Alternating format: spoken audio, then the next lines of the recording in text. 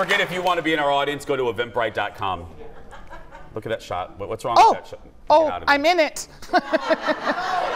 Per usual. Every time. When it comes to the holidays, this one is Stephanie Hanson's favorite. No, I'm not talking about that other holiday in October, you know, Halloween. Stephanie is all about Croctober! That's right. Here with another delicious recipe for the slow cooker is the Emmy-winning host of Taste Buds, Stephanie Hanson. Hi, buddy. Hi, you guys. I got your paperwork, by the way, from your agent. We now have to always refer to you as Emmy winner, I Stephanie like it. Hanson. I like it. Yeah. You guys, so Croctober, like it's the high holiday of food. It's right between Thanksgiving and Christmas. Okay, sure. Okay? All month long, every day I've had a crock pot recipe. I snuck in some Instant Pot recipes because your Instant Pot is also what? A crock pot. Yes. Yes. So if you're one of those people that has limited space, just go with your Instant Pot. This looks very fun. Let me guess what we're making. Are you ready? Yeah. Walking tacos. Yes! We are making walking tacos. Okay. When you're thinking about recipes to make in a crock pot, there are so many that are just gross. Like, put a can of this cheesy soup and this like cream of coconut and this cream of chicken, like so many processed things. Yeah. I was like, I'm gonna just find something that is reasonably good, reasonably healthy, and that kids would like. And also, if you've got trick-or-treating happening and you've got like kids coming over, this is a perfect one to do that. I know you're not having kids come over to your house. No, but I just gather in groups in the neighborhood and go trick-or-treating together. I just don't know if I want little Timmy coming up and me going, here's a Dorito bag, you know, of taco meat. You know what I mean? Clearly a man who lives in an apartment that would even think that was a choice. I don't know. I don't know. Okay, what do we need? Okay, first I want to also point out, the cameraman noticed they have Camera vintage, 5, look right there. Okay, they have vintage taco Dorito packages back. Those are, from like, the 80s and 70s. Yeah, that was totally my jam, so I was excited about that. Okay. So what do we need? Over here is our completed crocked dish, but we're gonna make a pretend one like we were doing this. So the only thing that is not so great about this dish, health-wise, I do put a whole package of Doritos in there, okay? That's the good part. Just don't let that bother you. Why is that under the category of bad? Well, because it's processed food, right? It kind of goes against my wishes, but I gotta do what I gotta do. It's fine. Okay. Yeah. We have a can of black beans, and also when you're cooking with beans, get rid of the aquafaba. That is the gross, slimy bean juice. Oh. Translation. Aquafaba? Aquafaba. Okay, get rid of the aquafaba. Get rid of the aquafaba. Rinse them off. I always rinse the beans. You can rinse. You don't even have to rinse, but pour out that gooey part. Got it. Okay, so we have kidney beans. We had black beans. What else would you put in a taco? Pinto. Pinto beans. I love pinto beans. All right. We're gonna put a little like green diced chilies. These aren't hot. They're just flavor. We're gonna put a little Rotel, like the world's secret weapon of food. Rotel? Yeah. Okay. Oh, Rotel are the best. Okay. Okay, and we're just like putting this all on top of our bag of Dorito chips. And now we are just gonna put a little enchilada sauce all over the whole thing. Now I'm noticing, you are not mixing. No, I'm layering. That's on purpose. It is on purpose. Okay. Yep. No, I just want to ask because I didn't know. Good observation, friend. Thank you. Okay. Then I'm putting paprika, I'm putting cumin, I'm putting chili powder.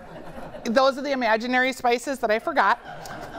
But you didn't see that, you're just going along. So you just admitted that. You just pulled the curtain way back. Well, because I saw your eyes going, what is she doing? You were gonna tell on me anyway. They just took your Emmy away. Yeah. I know, it is kind of a wonder. I'm not gonna lie. Okay, green onions. You can put white onions, whatever kind of onions you want. Again, layer. Yep, layer on the top. Okay. So just like kind of smush it down. We're gonna put our lid on. I am so excited for this. And we're gonna put it on low for 4 hours. And again, this isn't an Instant Pot recipe. No, it's a slow cooker. So we're just now imagining, wah, wah, wah, the slow cooker is on. Okay, 4 hours has gone by. Yes. It is now like 2 o'clock. Okay. Here is our layered dish. Oh my God. We're gonna stir it. We have our Doritos that are in the bottom that are basically creating like a masa almost. That's already seasoned in like a delicious taco form. Yeah, okay? the Doritos are gone. 100%. Now, let's say you were gonna put this in a bowl. Okay. You could do that. You could make a burrito. I'm gonna make you just a little bowl so we can see it. Okay. See what it looks like, because you're thinking like, oh my gosh, what is this gonna look like? Yeah, I am, little green kinda. onions, a little cilantro, a little cheese. While I like eat sour cream? I do, a little Okay. bit, please. While I eat that, will you describe like Yes. what would you normally do, not for television? So you would hand kids or yourself either a bag, you'd crumple them up, and you would just put like a half a cup to a third a cup of filling right inside your bag. Then you're gonna put like, oh, I want a little cheese in my bag. Oh, I want a little onions in my bag. You can have all these little fixings out. You could put jalapenos In your bag. in your bag. Yeah. Okay. This is like the easiest thing ever. Stuff. Kids can leave your house and walk with it. If you're Okay, going to a again, sporting I don't know event, if that's a good idea. I don't Yes, know. it is. I don't know if They're that's a good fine. idea, but they're fine.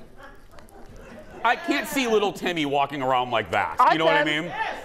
This I've okay, been. Hanson. Real this good. is so good. I know. This is so good. Okay. Cheers. Cheers. This recipe and all of Stephanie's recipes, including her Croctober recipes, are available at stephaniesdish.com. And be sure to stream Stephanie's show, Taste Buds. It's available now if you download the Fox Local app or stream on your smart TV or streaming device. When we come back, an unfortunate trip to the doctor. Next.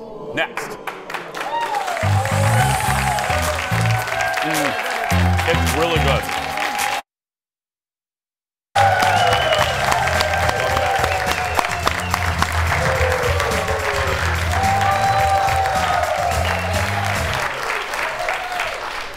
Joined here on the couch for story time. I feel like we should hold hands. I know we should. Yeah, there we go. I'm joined by my friends Fallon and Stephanie. So I have a story to share that's embarrassing, so you'll love it. Now let me ask you, and go ahead and clap. How many absolutely hates when their spouse is right about something? Right? I mean, somehow I thought I would get a better audience reaction from that, but More supportive. this might be a horrible They're idea. not us. They're not, yeah. Anyway, but you know what I mean when they kind of rub it in and they're always right and you're like, oh God, they're right again. Mm-hmm. Here we go. For about 6 months, I can't look at you two when I tell you this. For about 6 to 7 months, I felt like a lump or something on my side. Like I felt like, oh God, my right here, I thought that there was like something right there. And I forgot, you know, like a lot of guys stereotypically go, oh, I'm not gonna go to the doctor. I don't know what that voice was, but anyway. Big smoker, that guy. So finally, and when I'm a side sleeper, fun fact from Jason, and when I lay on that side, I'm sometimes aware of it. So I'm like, God, I'm gonna go to Dr. Decker, my fabulous doctor. So I go in there, yes, and Colin, on vacation in August, I'm standing there in my bathing suit, and Colin goes, I don't see anything. And he goes, and here, I don't feel anything. And he goes, it feels just like your left side. And I go, no, I feel it. I know my body. So I go to the doctor. I go to the doctor yesterday, and doctor walks in. He goes, hi, Jace, what can I do for you? It looks like you have a mass or a lump that you want to get checked out. And I go, yeah, doctor. I think it's something, and when I lay on it, I can feel it. He goes, okay, lay back and lift up your shirt. So I'm on the bed, and he's rubbing my belly, and he's like, does this hurt? And I go, no. Then he goes, does this hurt? No. And he goes, okay, now roll on your left side. And he's rubbing where the mass is. And he's like, okay. And he goes, go ahead and sit up, Jace. And I sat up. He goes, well, here's what I'm going to tell you. That's your rib.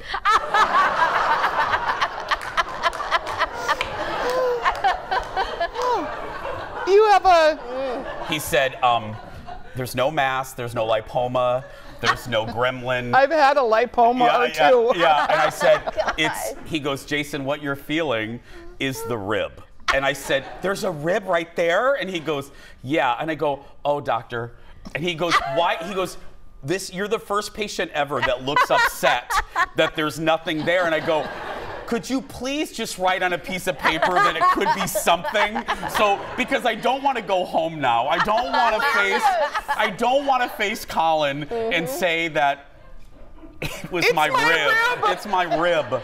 So I'm fine. So there's the good news. I'm fine. I don't have anything except a rib. What did Colin say? And how could you not know it was your rib? I don't need your shaming. I mean, don't you touch yourself sometimes? Well, save that clip. That's story time number 2. No, I do, but I just thought it was something, and it was just my rib, and I wasn't. I don't want to make you feel bad that you thought your rib was a lump. No, ask Fallon. Indiana Public Education. Yeah. We didn't have anatomy. Did you go to Indiana too? I did. Yes. Yeah. Anyway, so I'm here to tell you, Leo, go ahead and take camera 5. My spouse was right. We'll be right back. Back in a moment, everybody. I do back feel in a moment. I know. Was it like you're floating